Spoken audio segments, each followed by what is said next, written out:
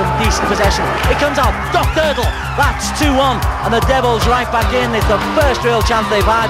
Devils really must pull something out before the end of this period. 3-1. Frank Evans with a nosebleed, but Frank Evans has poked the puck home, and the Devils have got something out of this first period. They only trail 3-2.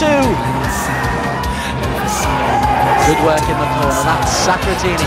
Cardiff with a power play opportunity.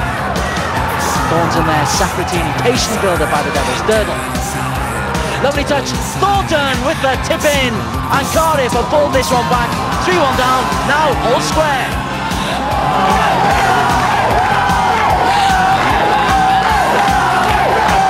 3-all. Bracknell putting the puck around well. That's an opening, that's an opportunity, that's 4-3. Then it's Chassé. Cardiff chasing, we're down to the last 3 minutes. Sacratini gets the goal, and the Devils are all square, and we're going to overtime. Short-handed, this is crucial for Cardiff Devils. We'll see what they're made of. Just dumping the puck. Machulik, great skating by Machulik. He's got round the netminder by Capese, and Stevie Thornton has scored in overtime.